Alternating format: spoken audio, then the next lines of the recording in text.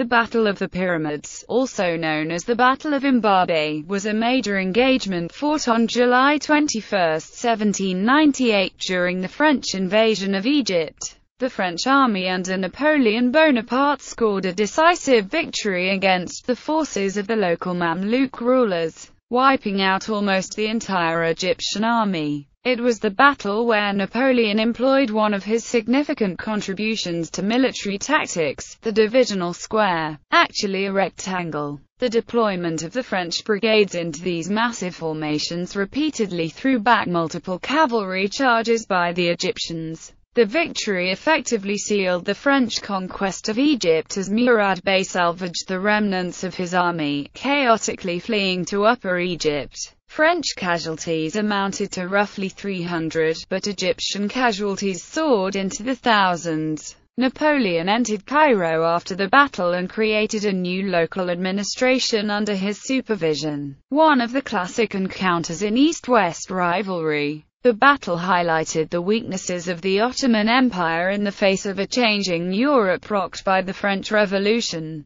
Napoleon named the battle after the Egyptian pyramids because they were faintly visible on the horizon when the battle took place. Prelude. In July of 1798, Napoleon was marching from Alexandria toward Cairo after invading and capturing the former. He met the forces of the ruling Mamluks 9 miles from the pyramids, and only 4 miles from Cairo. The Mamluk forces were commanded by two Georgian Mamluks, Murad Bey and Ibrahim Bey, and had powerful and highly developed cavalry. This fight was known as the Battle of Chobrakit. Napoleon realized that the only Egyptian troops of any worth on the battlefield were the cavalry. He exhorted his troops, saying, "Forward! Remember that from those monuments yonder 40 centuries look down upon you." Battle. Napoleon ordered an advance on Murad's army with each of the 5 divisions of his army organized into hollow rectangles with cavalry and baggage at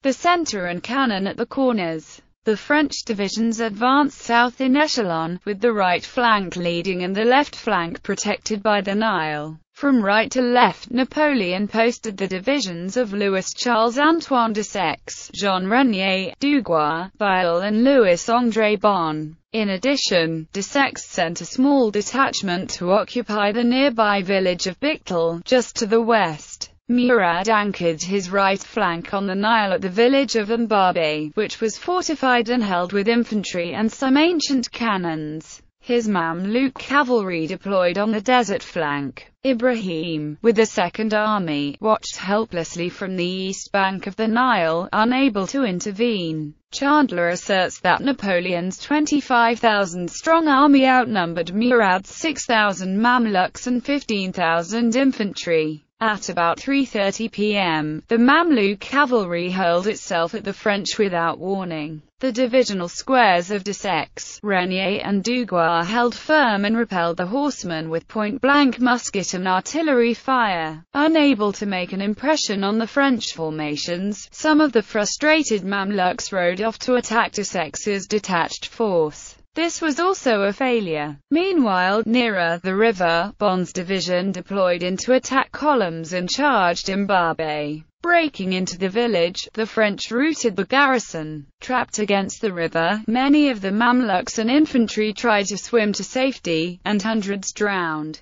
Napoleon reported a loss of 29 killed and 260 wounded.